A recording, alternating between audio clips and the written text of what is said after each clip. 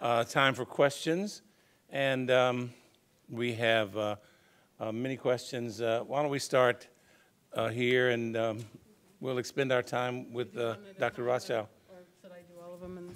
Why don't you do a couple, and then we'll go. Dr. Falk has many questions directed to him, and I think I have one question also for Dr. Shaheen, but we'll start with Dr. Alice Rothschild.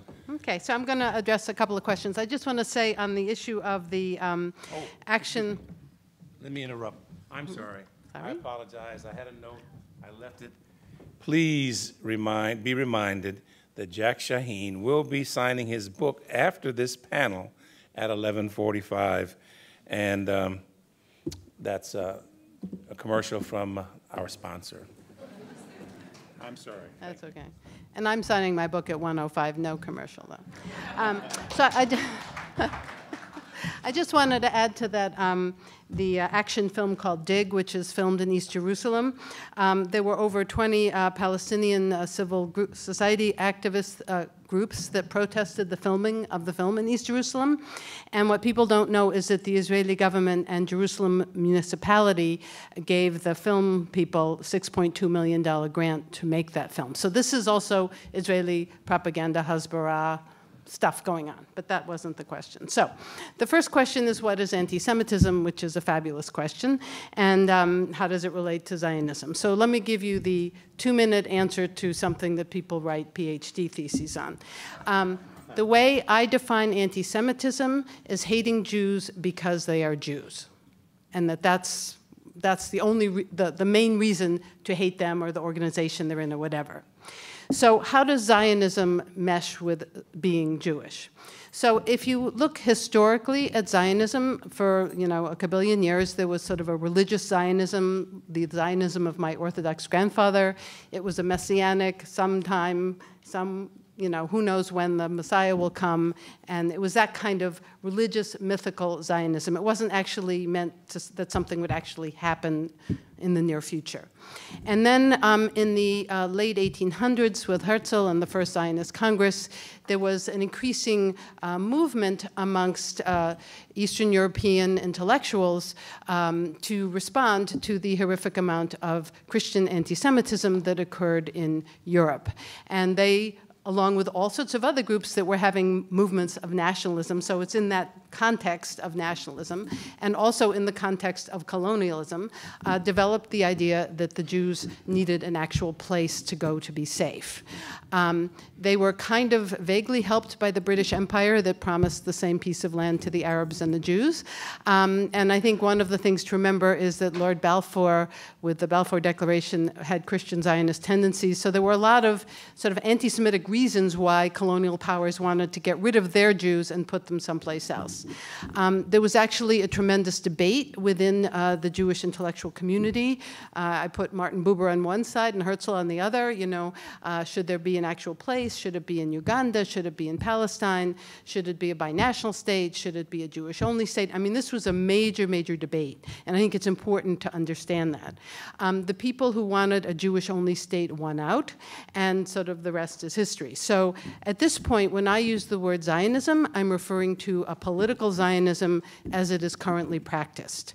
And the way I define it as currently practiced is a belief that Jews, for either historical, Holocaust, biblical, whatever reasons, deserve or must have a state that is for Jews and that privileges Jewish people over everybody else.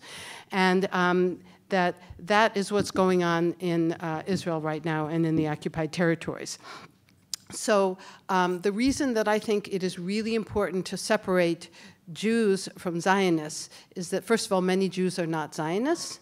Zionism is a political movement that I think in retrospect has had really catastrophic implications, both to non-Jews and to Jews. And I would argue that political Zionism, as it is now practiced, is incredibly dangerous to Jews. So that creating, when I look at the state of Israel and I look at the policies of the state of Israel, I can't find anything Jewish about it except singing Hatikva in Hebrew. I mean, seriously. And when I I, am at a checkpoint and there's some 20-year-old pointing a big gun at me and, accusing all the civilian Palestinian women that I'm surrounded by of something, this is not Jewish. This is not Jewish values. It is not Jewish history. It's just not related to any of my understanding of what it means to be a Jew. So I put that under Zionism and under political Zionism and under occupation and under oppressing some other peoples because they're not Jewish. And even in the state of Israel, 20% of the citizens are Palestinians, and they are second-class citizens. They get less of everything.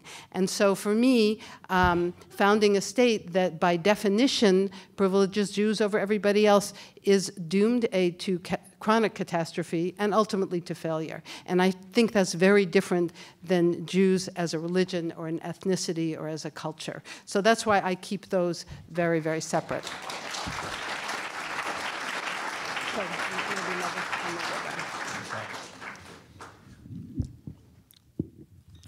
I thank you for a series of questions which I cannot do justice to, but let me at least address one that I think raises a very important question.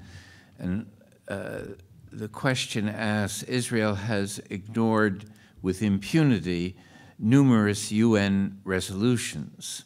Why has there been no effort in the General Assembly to decertify Israel from the UN? In effect, there is no constitutional veto in the General Assembly, and the great majority of governments in the world are highly critical of Israel.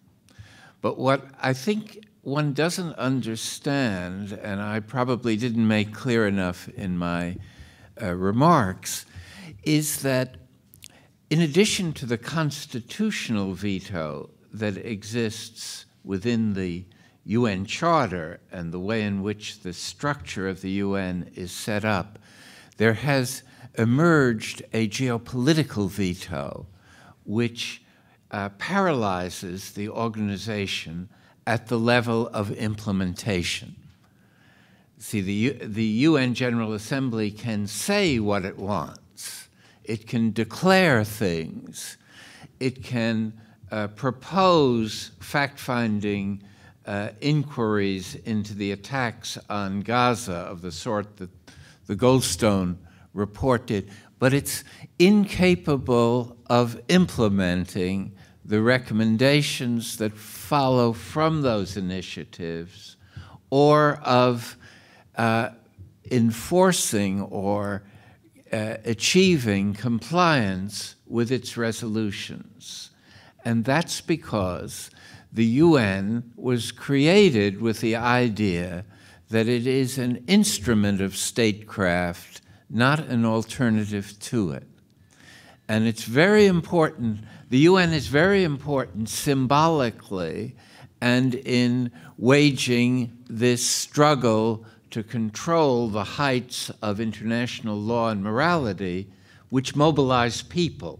There wouldn't be a BDS movement or an anti-apartheid campaign if there hadn't been a UN to create a consensus that what Israel is doing and what South Africa was doing were fundamental violations not only of international law, but of the most basic ideas of international morality, and constitute, in effect, crimes against humanity. But that consciousness, see, the UN is important for mobilizing a moral consciousness around the world, but it's incapable, due to its structure and due to the way in which world order is organized on a global basis, to create the behavioral changes that moral consciousness calls for. That depends on civil society. And there is this growing realization, I think, that governments are not going to solve this problem, and that the UN cannot solve this problem, that it will depend on the mobilization of people. And that's why, in my view, the growing global solidarity movement and the organizations like Jewish Voices for Peace and the BDS campaign are so important at this stage of the struggle.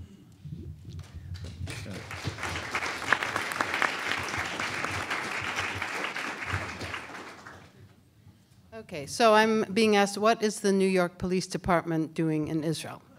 And there are no blacks there to kill except Ethiopian Jews.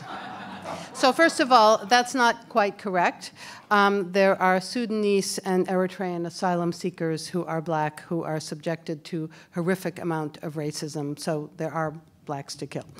But that's not the answer. So the thing that you need to understand is that what sort of the Israeli PR is that one of their biggest products is security, and that they really know how to do crowd control. I mean, they've been occupying a whole ton of people for decades now, and so they have the expertise to do crowd control and to fight terrorism. And when you sort of investigate this a little bit, not only do they have the most advanced weaponry, mostly from us, but they have developed a huge system of collaborators and sort of a malicious kind of security system to keep a population under control. So what our American cities want to do is to learn how to control us.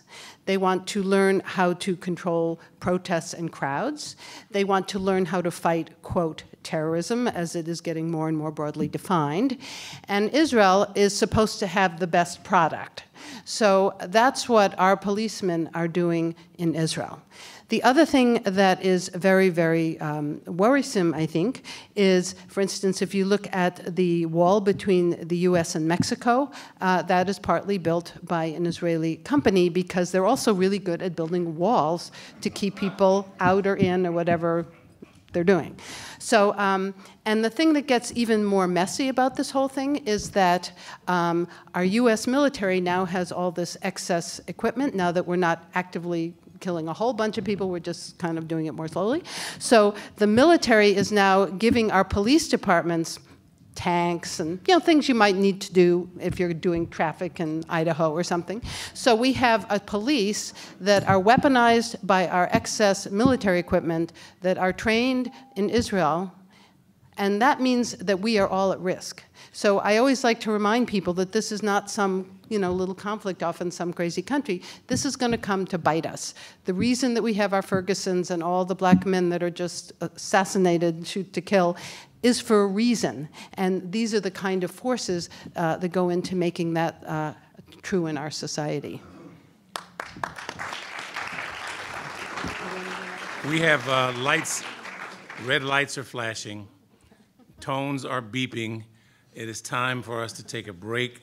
As much as we might want to hear more, it is time for us to take a break, and I think we should stick with our discipline and carry on as the previous panel did, and not be a bad example for those who have yet to speak. So please take a break.